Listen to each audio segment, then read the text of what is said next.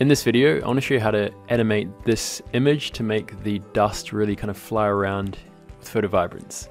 So I'm just going to go to the path for the anchors. I'm just going to draw out around this picture to the places that I want to stay still. So I'm just going to go through and quickly draw around this bike.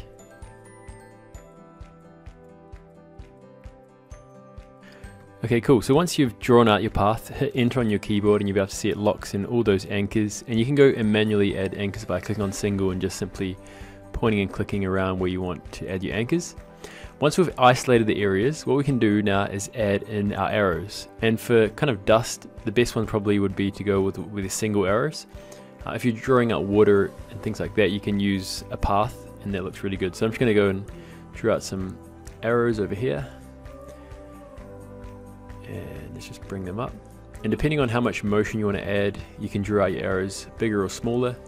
Usually it's best to go with not too big ones. But what you want to do is, just draw them out and see what it looks like. A lot of this kind of animating is kind of trial and error, so you kind of have to play around with it, see what looks good to you, and make adjustments. So I'm just going to draw out a few more, like this, maybe one up here as well, and one there. And let's just preview what that looks like.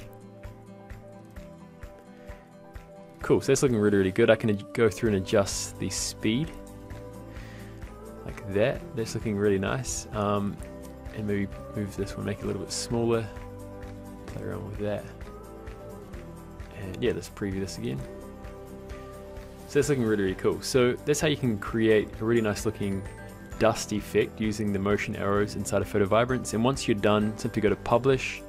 You can then choose whether you want it to be MP4 or a GIF image and how many loops you want. By default, all the animations in here go through in loops. So if you're playing it really fast, it's going to loop quite quickly and then start again like that. So you want to kind of play around how much you want it to loop. And yeah, you can just go with one loop if you're going to be posting on social media, because it will automatically loop anyway. Or you can, if you want to make a longer video, you can just add 2 loops, for example, and publish that. Okay, great. So now I've published this video. You have to see, I'll just resize it down. You have to see what it looks like. So it's looking really cool. And what you could also do as well, if you want to have it in different formats, after you've published it, what you can do is adjust the size. Let's say I want to make it a square one like that for Instagram, for example. I could just go through and bring this over, done editing, and then I can go through and republish that as another video. So I hope you enjoyed this example of how you can create some really cool looking effects with your images inside of Photo Vibrance.